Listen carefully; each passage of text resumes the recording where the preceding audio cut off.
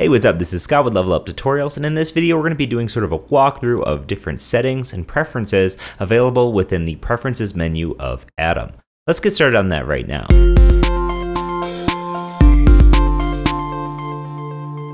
Got Atom installed, and we've opened it up, and we've seen some of the intro screens and some of the nice things it has to offer here. So let's check out some of the preferences and options that you have available in Atom. Now, what I really like about Atom is if we head to Preferences, you have a nice visual preferences screen. Now, that's always been a pet peeve of mine in something like Sublime Text, where you're simply just editing a JSON object, which is great, but it really doesn't beat a nice laid out interface or anything like this, where it's all organized and you have all the options available here. You don't have to go copying and pasting settings from JSON files. So that's definitely a plus for Atom, and you can see we have some core settings. You can trigger the system audio beep.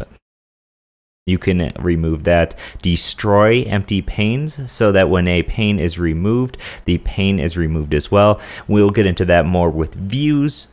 And you can see some default encoding stuff. A lot of the stuff you're not going to want to change.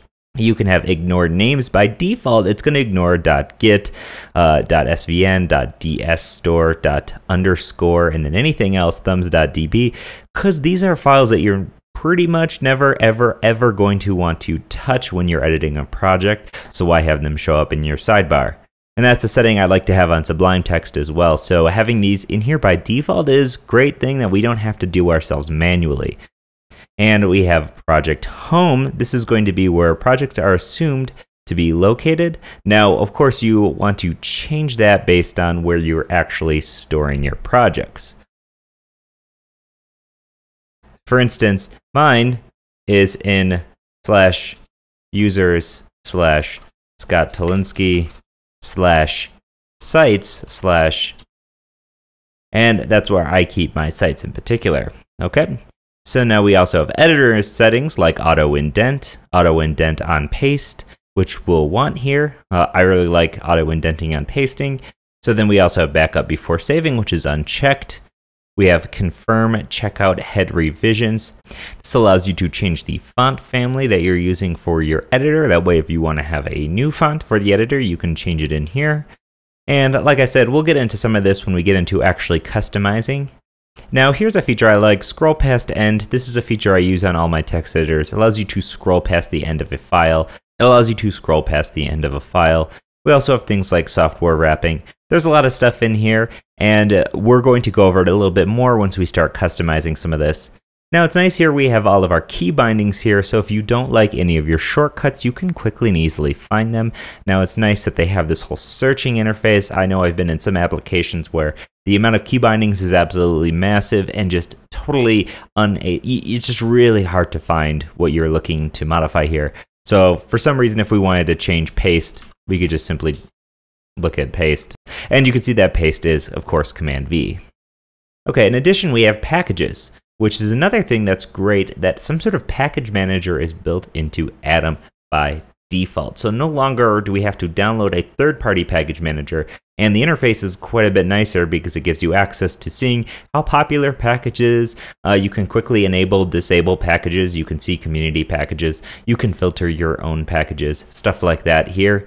And so these installed packages are all of the ones that we have installed right now out of the box, and we can add more with this install plus down here. Likewise with themes, these are the themes that we're using. One dark light. We can see installed themes to see which ones are actually here, and you can look at some core themes. In addition, we can install some new ones with this install.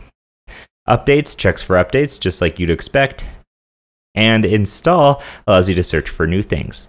For instance, if we wanted to find some material design stuff, we could type in material, and let's check this themes. And it's going to look for some things like a syntax theme based off of material design. We also have Atom Material UI. We have a bunch of these, but what's great about this is you can quickly see just how popular these packages are. So the fact that this Atom Material UI has 200,000 downloads will show you that this one in particular is quite a bit more popular than some others. However, if you'd like to learn more about any of these, you can just click on the name, and it's going to take you to essentially what is a repository page on Atom's own website. You can see a preview of it. You can have access to the GitHub page, bugs, version numbers, stuff like that.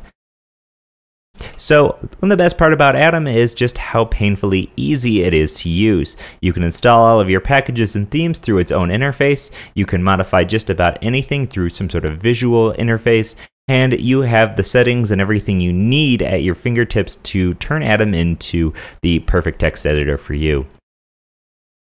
So the out-of-box experience with Atom is certainly something that all text editors should strive for, and it's just a really great project. So these are the preferences in Atom. Feel free to modify these settings and preferences as you like with things like soft wrap and tab length. For instance, I like tab length of 4 spaces. And auto is soft tabs or hard tabs. I like soft tabs, which is using spaces. So like I said, these are just nice little things that you can tweak in a visual interface. Come in here and make this editor just how you want it. So these are settings in atom.io. So these are settings and preferences in Atom. As always, this is Scott with Level Up Tutorials. If you have any questions or comments, leave a comment in the video or hit me up at Twitter or Facebook at Level Up Tutorials. Now, if you want to download the entire Atom tutorial series right now, including the videos that haven't yet been published to YouTube, you can head over to store.leveluptutorials.com and get the entire package. So head over to store.leveluptutorials.com and then select tutorials, and you will find the Atom tutorials there. So as always, this is Scott Tolinsky. Thanks for watching, and I'll see you in the next one. Bye.